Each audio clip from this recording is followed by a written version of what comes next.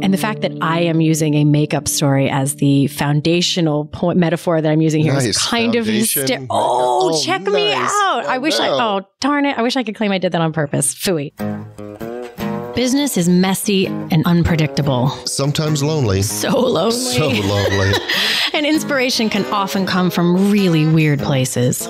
We pick up where the bullet point blogs and the highlight reels leave off. We start with the stories. Welcome back to So Here's My Story. I'm Jodi. I'm Elliot.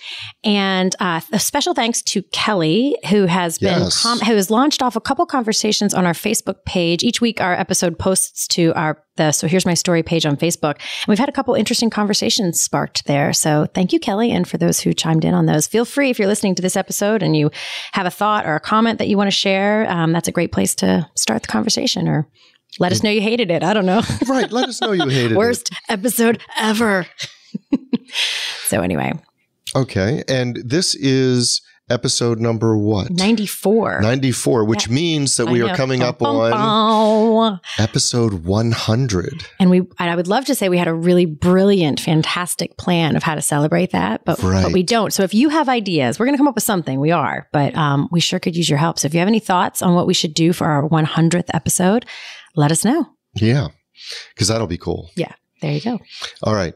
So we're going to launch into Jodi's story, which starts with her wandering in looking for makeup, which, as you know, that is comical in and of itself. Hey. But, well, I'm just saying. It's fair. It's a fair comment. But then her story veers into lipstick and gets us into the foundation of business. I know, I really stretched for that, but you did. It's my only makeup pun. Foundation of business, and making sure that your business is that you're accentuating the right things in your business. That you're accentuating the right things. And we talk about a lot of things, and some of which, especially with the beginning of Jodi's story, gets me out of my comfort zone. So you ready to go? Off we go. So here's my story. Earlier this week, I went into Ulta, which is like a makeup and beauty kind of shop or whatever, which I immediately find intimidating. Right, I know that's where you like to hang around. I know. They're like, can we help you? I'm like, you have no idea how much help I need. But I get very basic things. Most of my makeup, I actually get at like CVS. But there are a few things that I like to get a different kind of thing for. So anyway, I go into Ulta. I almost always need help because I either don't know what I'm looking for, I'm terrible at picking colors. And I had two funny stories. I'm going to tell them both. Only the second one, I think, actually has a business metaphor with it, but I think they're both so hysterical. I'm going to tell you the other one anyway. So The first thing that happened was this lady said, can I help you with something? And I said, yes, please. I'm terrible at picking colors. And I was looking at eye makeup because I sing in the band. And sometimes when I'm getting ready for a gig, there's this want in me to like do something more interesting with my eye makeup. Although me doing eye makeup is a riot because I can get one eye looking in and I try to do the other one and it looks nothing like the other eye. And so I don't even know why I was trying, but whatever. I was playing at the store. Right. And I said, so I could use some help because I always buy the wrong colors. And she says to me, she goes, oh, and she was so sweet, trying to be helpful. She says, oh, don't worry. She goes, oh, don't be so hard on yourself. Those darker shades you used in like the crease of your eyelid are perfect for you. Ooh, that's a tough. Right. Because as you might know, like I am only wearing mascara. So like I'm not wearing eye makeup, and which sounds very self-deprecating, but it's actually not. I mean, lucky me, I don't have to put on eye makeup there because I've got these. That's exactly what you're supposed to do apparently with eye makeup is put sort of darker purplish mauve. And there you go in the creases, and they're the perfect colors for me because they're my skin colors. So that one I just think is funny, but then. This is the part that I think actually has some relevance to business potentially, or I hope. Otherwise, we may have to do it as a different story. It's a very short episode. So then we move over into lip color because of late, I always see these like pictures of almost like the, I forget what decade, like the 40s, wherever they wore like the really red lipstick, like that era. And I love that era. I think you see that World War II photos. Yes. Those World War II photos with the really red lipstick and not a lot of eye makeup. And, I love that look. And so across the course of my entire life, I've tried to find like the right reddish lipstick, and a lot of reds because of my skin color look like if they have too much orange in them, they look gross on me. So again, I have a really hard time picking the reds, and she was so good with color. I thought this is my chance to get the right red for me. And so we're playing around, we're picking colors. And she pulls out this red that we like tested. And I'm like, this is the right color. I could just tell when she put it on my hand, this is it. This is my red. And I get really, really, really excited. And she puts it on and I have the exact same reaction I always do once I have red lipstick on my lips, which is I immediately hate it. And it just looks so wrong. That is when I had the epiphany that it is actually not the lip color. It's my lips. Because here's why. So like, again, this is not a self-deprecating thing. And this is why I think it, and I'll sort of provide you with the, I can see the panic in your eyes. So I will provide you the business metaphor I see panic coming. When you started talking about makeup. So yeah, I know. So here's what's interesting. Every time you see those amazing pictures, or especially the ones you see like in the beauty section now or whatever, these women have these really lush, puffy, like really pouty lips or whatever. And I have very thin lined lips. And when you put whatever color, even the perfect color red on thin lips, it just draws attention to this like little line across my face. I will never suddenly be Salma Hayek when I put red lipstick on. So few of us will be. Exactly. But so I don't tell that story to like make fun of my own lips or whatever. They're my lips. And I'm fine with them. Here's what I think is interesting. How often, because as I was driving home laughing about this story, because they just cracked me up, I'm like, it's not the lipstick. It's almost like the sort of version of it's not you, it's me. It's not you lipstick, it's my lips. How often we like apply solutions to things because they're like the solutions of the moment. And like right now, I kept seeing these pictures of these amazing, beautiful red lips on things. And but your business has the wrong lips for that. Yeah. And it's like somebody else's social media that somebody else is doing something that's working really well on their website or in their marketing or in their application. And yeah, you can take that and you can apply it to your thing and it can be the perfect color for you. But at the end of the day, it's not the right thing to be accentuating on your business. Like drawing attention to my lips is not my makeup strategy that I should be trying to follow. And so anyway, that was the thought I had. Yeah. And, it's funny because I ran into something like this just a couple of days ago. This is not the lip shaming part of our episode, but I was working on, and I've been working on a website for the speaking facet of what I do. But so much of the speaking facet of what I do is tied up into law. That's my main credential. And so I speak about contracts and negotiations and all that stuff. Sure. And so I was talking to the designer that's working with me on this, and she said something akin to the fact that, a lot of event planners, a lot of these meeting organizers are drawn to something that's a little lighter. So I think that we should put an emphasis on design that's a little bit more playful. And she used that word. She used the playful word. Now, I joke around and all that stuff, but no, you're funny and you're clever and witty, but you ain't playful. I'm not, playful just didn't. And I was talking to her about this, and I was like, well, playful doesn't really capture what I think I bring to the table. I'm going to really struggle to get back on track because just you and the word playful is just not the right word. I have this thought that you're low key insulting me right now, but the point was she had her solution, which was right now, playful is in. Yeah. Event planners and all that. So if we put this playful gloss over the lawyer part of what you're bringing, we'd be able to really capitalize on everything. My immediate image is like images of you doing those like jump in the air jazz pictures. Hands. Yes. Glitter. You with puppies or like, oh my God, that would be a night. And the thing is like playful, thank you. That is exactly what I'm getting at. Like playful may be in. It may be the hottest ticket in town. That may be exactly what these people are looking for. But if we dress you in playful, people may not know why they're uncomfortable looking at your website. Uncomfortable. But they'd be like, oh, something about this doesn't feel right. Absolutely right. And it does remind me, I have I won't say a friend because we don't know each other well, but I know this person. He's a lawyer and he comes on stage in a full suit that is playful. It's like orange and yellow question marks and it looks like a clown outfit. Sure. But I never understood that but what he wanted to do was really go all in on gimmicky and quirky and playful and all that stuff. And to me, I just can't see it. No. But yeah, that's the solution that she had to the problem of, well, how to design a website for what I bring. Yeah. And the difficulty was she decided on the solution first. Right. Well, so it's funny. When I get asked to to facilitate strategic planning sessions, I may have even told this story previously, but I'm going to tell it again. I come in at very different parts of the plan. Like rarely have they not put any thought into it already. They've already got some ideas brewing, and sometimes I have to decide how worth it is to try and, if it doesn't feel like the right thing, do we back up and try and do something else? But I was facilitating one time, and they had done a bunch of research already. And I think they'd even worked with another consultant somehow.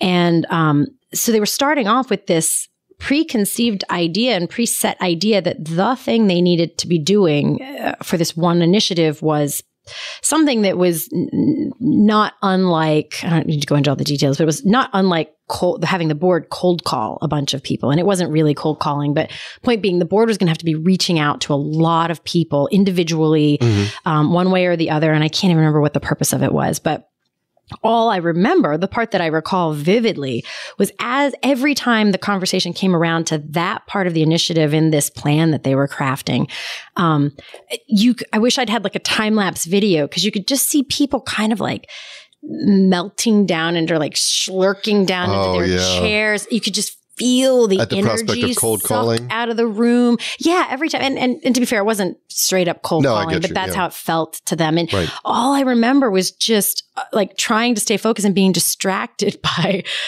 almost like the oxygen sucking out of the room every time we came back around to it. So this was actually early on in my facilitation, and I wasn't as confident about hitting pause in those moments, because, I came into this, I have to absorb a lot of information very quickly.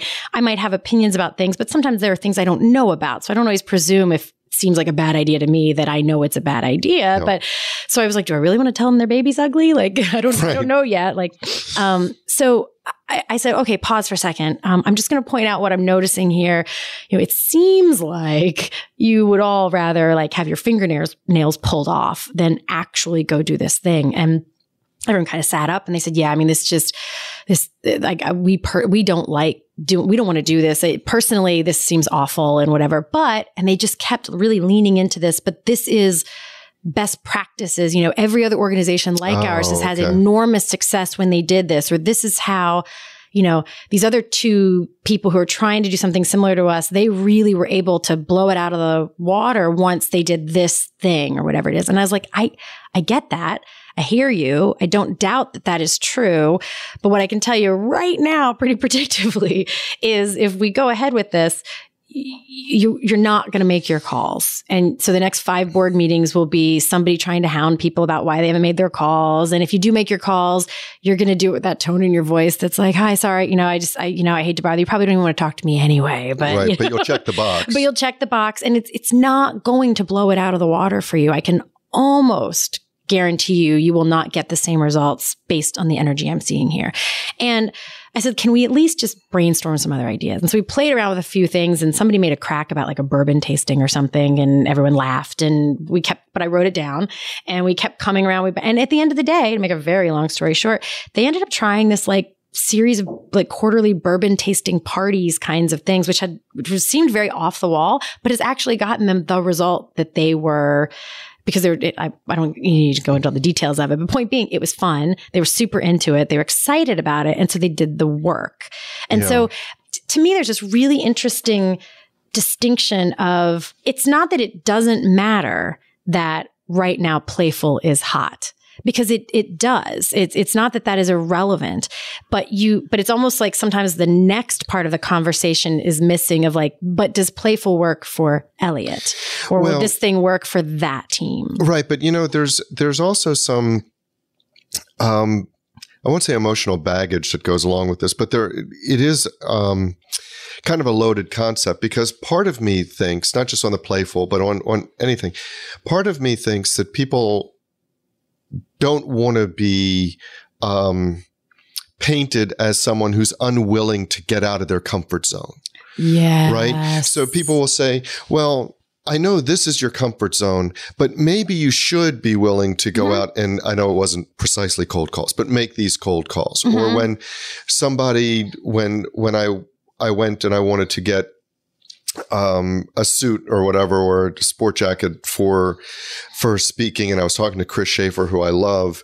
And he's like, well, why don't you try this? Or why don't you try that? Well, he's a clothes guy. Right. And he's putting things on me. And he's like, you might want to get out of your comfort zone a little bit and be a little bit bolder and be a little bit this and be a little bit that. And I get that there's a value to being willing to explore something outside of the narrow context of what you've already done.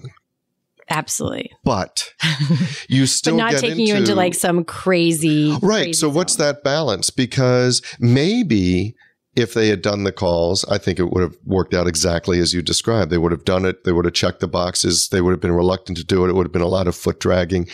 And they wouldn't have explored what actually worked for them that they got excited about, which was the bourbon tasting. Yeah. I think it could. Yeah. Sorry. But the other part of it is that if you're always going to say, well, I'm not going to do this because it's outside of my comfort zone, then you possibly do prevent yourself from exploring something that could really work. Well, I think that is the distinction, though, because I won't say there's two kinds of resistance. Well, maybe I do say kinds. It can either be two different kinds or two layers to resistance. So there's nudging someone out of their comfort zone into something that feels a little bit, but I still think if it's the right path, there is something compelling you in that direction and you don't entirely feel comfortable with it. So if somebody wanted me to wear more colors, I tend to wear almost exclusively like earth tone colors.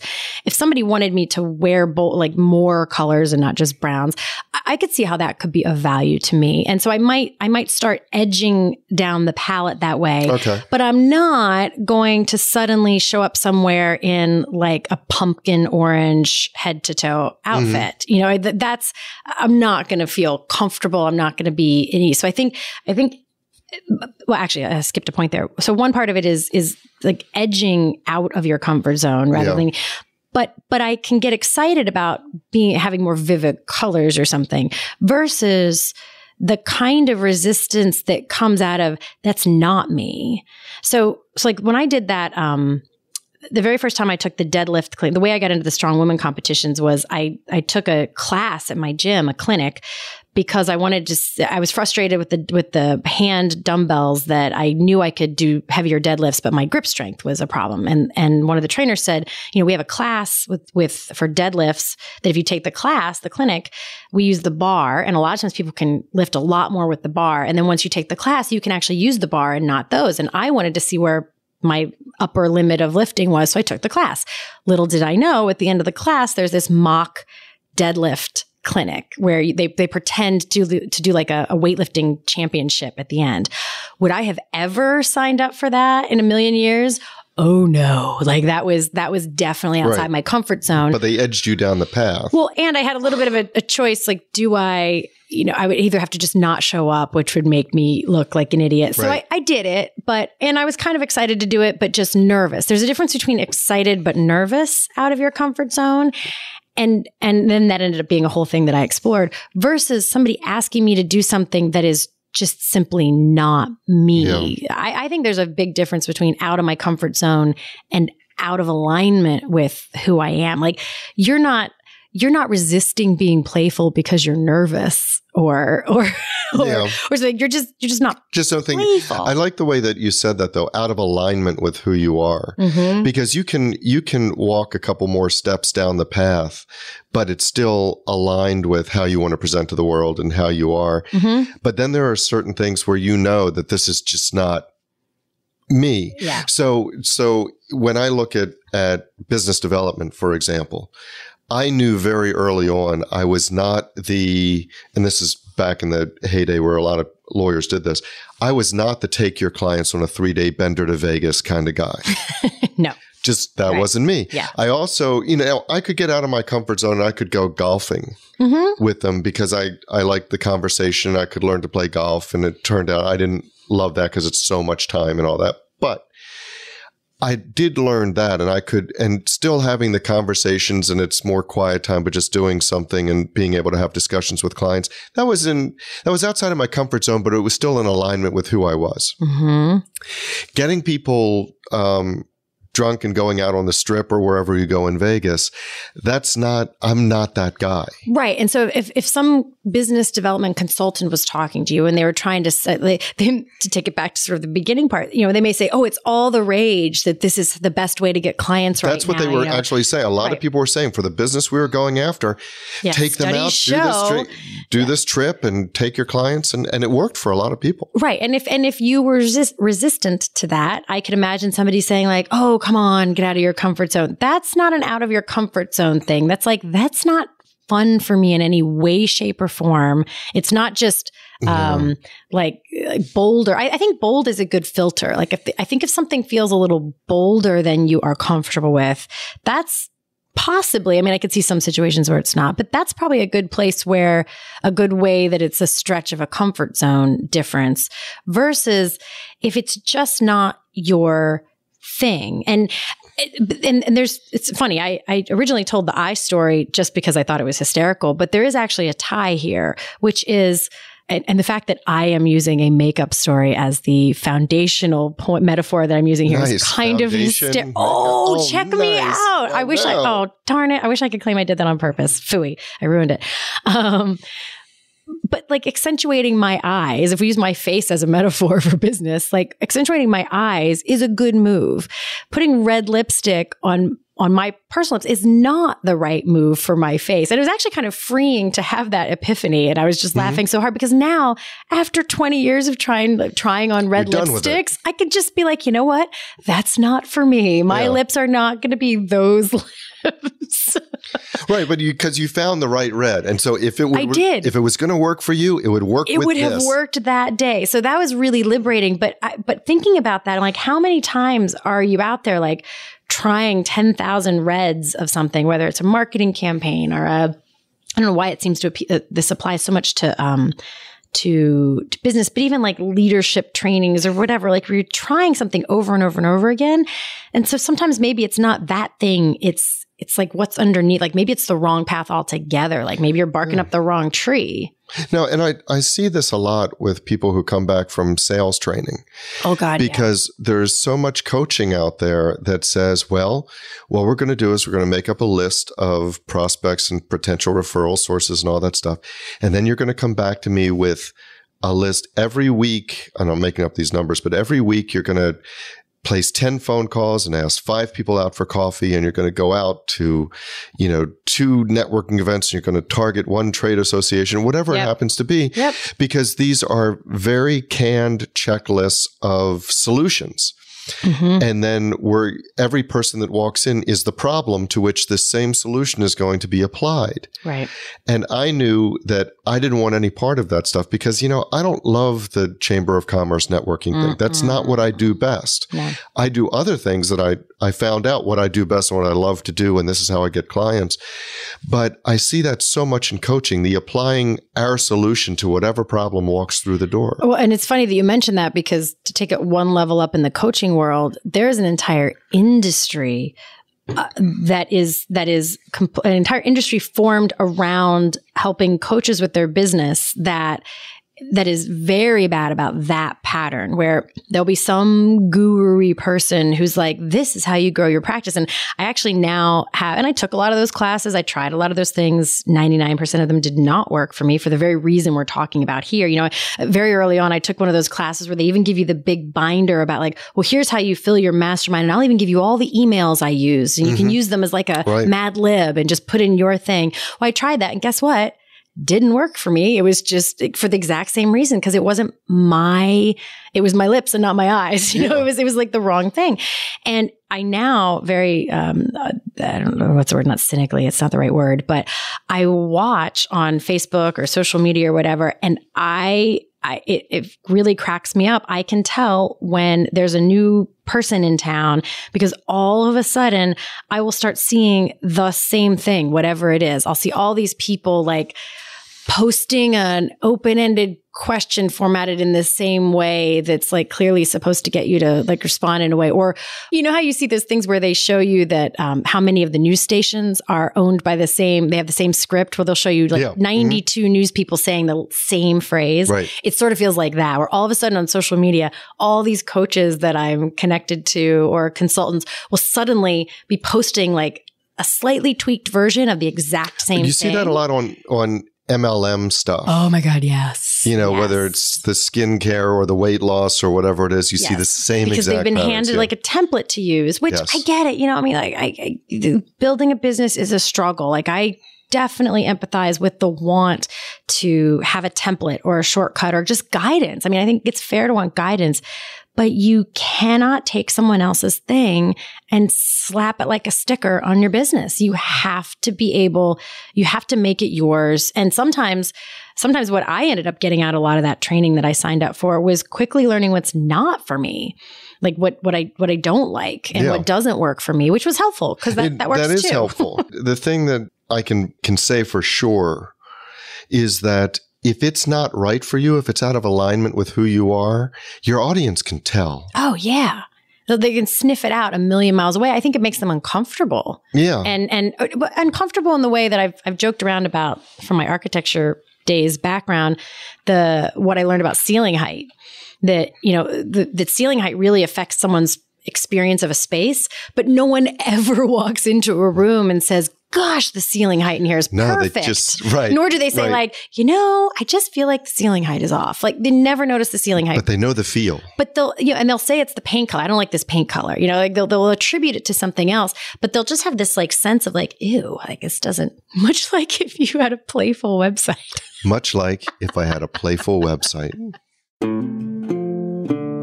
So that's our story. But the discussion doesn't have to end here. No, it does not. In fact, we don't want it to. No, we don't. That is why we actually have our private Facebook group, which we started to make sure that we could get your comments, your rants, your thoughts, your stories. Your stories. You can find links to that group as well as show notes and links to subscribe via email and how to find us just about anywhere you can possibly find podcasts at sohere'smystory.com. And you can also find us on Facebook and Twitter at SHMS Podcast. And since we know it takes a village. Yes, it does. We'd like to thank our village, our super talented, incredibly patient team. And occasionally snarky team. Yeah, but in the best of ways. In the best Lovingly of ways. Snarky. Yes. Good mockery. So a huge shout out to the people who actually help us produce our show. First, our sound engineer, Tom Hansen. Thanks to Christy Schmier for our brilliant show notes and all the other fantastic writing she does for us. And to Taylor Mathauer for doing just a little bit of everything. Including wrangling us.